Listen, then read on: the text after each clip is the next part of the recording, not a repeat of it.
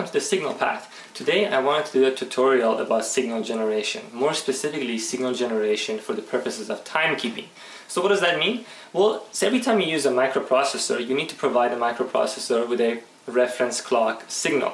This reference clock, of course, advances the execution of the cycles of the program that is running inside the microprocessor. But signal generation for timekeeping is used in many other places. Every wireless or wireline system has some type of timekeeping mechanism. In fact, every complex system that exists today, GPS, radars, you name it, will have some type of signal generation for that purpose. So there are many ways of doing that. And of course, I'm sure most of you have heard about crystal oscillators. So I wanted to start from there. We'll take a look at the construction of crystal oscillators, how do they work, and I have some vintage crystal oscillators we'll take apart because they're so old and bulky that you can actually look and understand how every bit and piece works together. That's the nice thing about really old equipment, because you can learn so much about how these things are manufactured. And then we will take a look at making our own little oscillator and then comparing the performance of that oscillator versus the crystal oscillator. And then we can see the major advantages of why crystal oscillators are so important, and there's so many of them being produced all the time. Another challenge with these type of circuits is that measuring them is not so trivial. So I wanted to also concentrate a little bit about how to measure these type of circuits and how to judge their performance. These type of measurements can be a little bit confusing, so I thought this would be useful for you university students who are just getting into experimenting with these type of circuits. So let's get started. Before we take a look at a crystal oscillator in details, let's look at what an ideal signal generation looks like.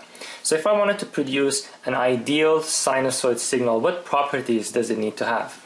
Well, first of all, an ideal sinusoid signal will be defined by, in voltage, as an amplitude times the sine of f naught, which is the frequency we want to generate, versus time. So as time passes from 0 to infinity, you will just get a perfect sinusoid that has no other frequency content except f naught, has no amplitude variation, has no phase variation, and it just goes on from 0 to infinity. And if I were to plot that in the frequency domain, the spectrum of that signal will just have energy in only one frequency, frequency f naught. Of course, this is the ideal case. Just the thermal limits, the thermal noise of the universe is sufficient to make this impossible. And there are many other challenges why making something like this is impossible. But so what are some of the imperfections that come into play? Well, the amplitude here is constant. In reality, it can be and it will be a function of time. The frequency f naught is exactly the frequency you want. In reality, there's going to be an offset, and on top of that, this frequency will drift with time. This sinusoid has no phase. The phase is basically zero. In reality, that phase is going to be a function of time and a complex function of time, causing the phase of this sinusoid to move a little bit back and forth with respect to time. That's another big problem. So this causes, all of these effects all combined, causes the spectrum of f naught to leak away from the center frequency. So instead of getting this nice sharp impulse here, you will get something that looks more like a skirt. That means there is energy outside the middle f naught band here, and that energy is typically referred to as phase noise, which is a combination of a whole bunch of effects that happens to that signal. So anything you produce is going to look like this, and the idea is to make it more and more like that ideal impulse at the frequency of f naught. So let's take a look and see what a crystal oscillator can do, and we'll take one apart and also measure it and see how different it is from this ideal case as we get further and further away from this situation. So what is a crystal oscillator? Well, a crystal oscillator is a device that relies on the piezoelectric effect of a piece of crystal to generate a certain frequency. So what do I mean by that? So imagine if I have a crystal that looks like this, that has piezoelectric effect. And piezoelectric effect is the effect that by applying an electric field to this crystal, it will change shape. It will twist, warp, or change thickness. And if I were to apply a mechanical pressure to this, it will generate some voltage. So that's a piezoelectric effect. So if I were to take the crystal that looks like this, and I would apply, put an electrode at the top, and an electrode at the bottom and apply a positive and negative and have an electric field across this crystal, it will slightly change shape. And then when I remove the electric field, it will bounce back to its original shape, causing an inverse electric field to be created and therefore a voltage being created. So a crystal can actually act like a resonance circuit. Just like any object, let's say you have a piece of steel, and that piece of steel has a resonance frequency. When you tap it, it will generate a tone that you can hear. That tone is its resonance frequency. This guy will also be able to generate a resonance frequency, and then you can use that resonance frequency to generate a signal that you want. So by cutting this piece of crystal into a specific shape and size and thickness and so on, you can achieve and tune that resonance frequency for that quartz piece of crystal. And then you can build some circuits around it and then use that resonance frequency to create an oscillator. So why use a quartz piece of crystal with a piezoelectric effect? It's because it happens such that due to the atomic structure and properties of this material, the resonance frequency can be well controlled and it can have a very high quality factor. What does the quality factor mean? Well, without getting into too much detail, the quality factor of a resonance circuit determines how sharp and how narrow its response is with respect to frequency, meaning that it will only be excited and generate a tone at a very, very specific frequency, and as soon as you deviate from that frequency, it will be heavily attenuated. So that's why you can create a very clean tone using a crystal oscillator.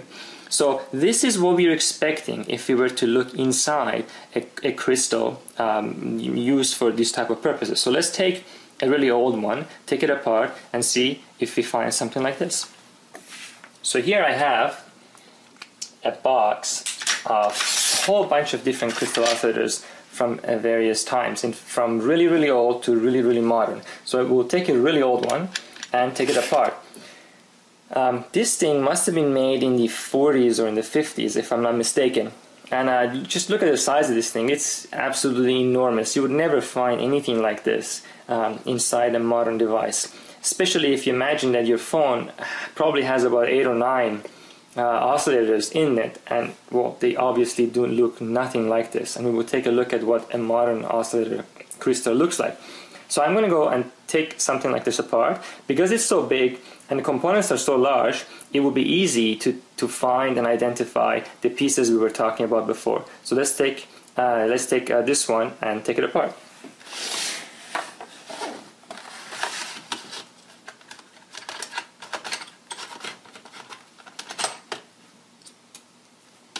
So let's see, this one has only 3 screws in the front. Very, very easy to take apart. This has obviously been hand assembled at some point by somebody. So we're going to take this apart and see if we can find what we're looking for. There's 2. And oh, it's already coming apart.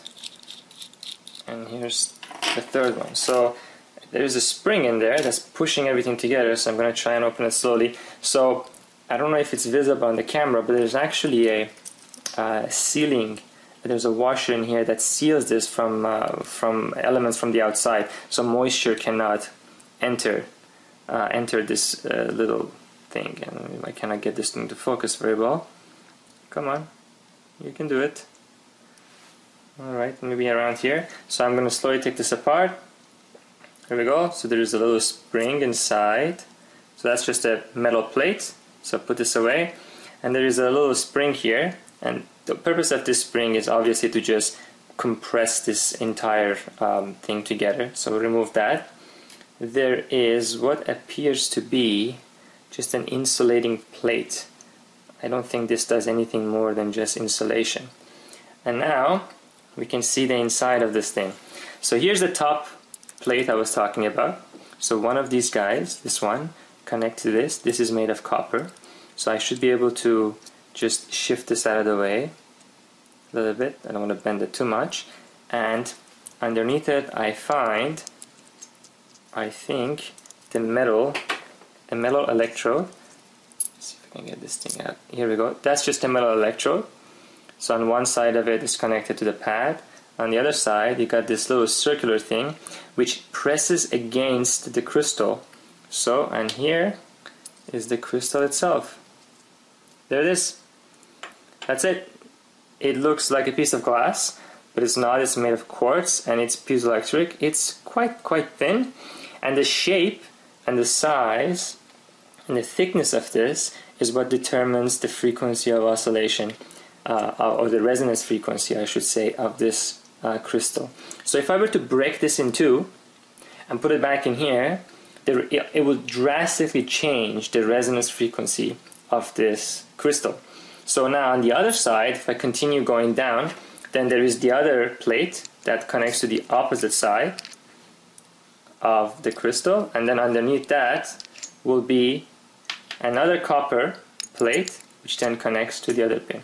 So this top plate is on that pin, this pin connects to the bottom one, and in the middle was the sandwich of this, and of course this guy in the middle. So this guy just sits on top of this one, and this guy sits on top of that. Quite amazing and quite enormous that this thing was basically responsible for the resonance circuit. So nowadays, of course, the crystals look very different. So let's fast forward a little bit. I would put this back together later because I don't want to break it. Put all these pieces away. So I have a few of these manufactured at all around the same time, all vintage. Picked them up from eBay. A lot of cool vintage stuff on eBay available. So here's this one. I like this one a lot. I have two of them, I think. These crystal oscillators, or these crystals, I keep calling them oscillators, these crystals have a glass container. So you can actually see exactly what the inside looks like.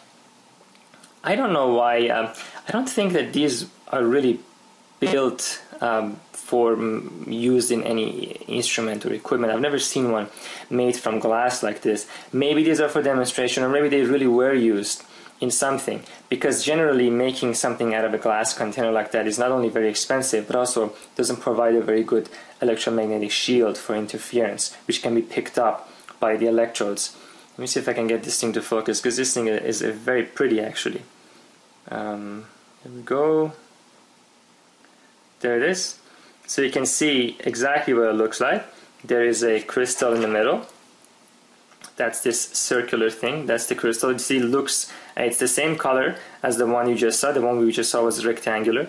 And there is a one electrode on one side and another electrode on the other side, and are connected to the two pins. So this guy is, of course, tuned to a certain frequency, and I think this one is 370 kilohertz, which I think is pretty neat. I have another one here, a slightly higher frequency. The crystal is a little bit smaller. This one has a part number on it. This is also another vintage one.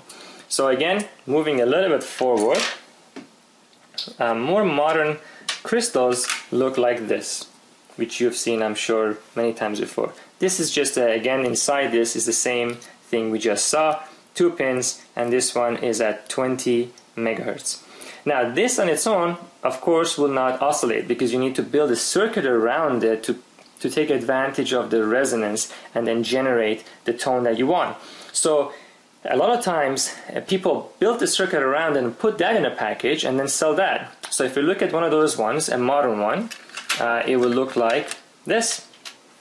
Here is the most commonly used type of crystal oscillator. It's a lot of hobbyists and people. So this is a dip package, a through-hole package. So this one is listed as being 40 megahertz. You can see this one. 4 pins. One of these pins is ground. One of them is not connected to anything. This one is at the output, and this is VDD. And you can run this one from 5 volts.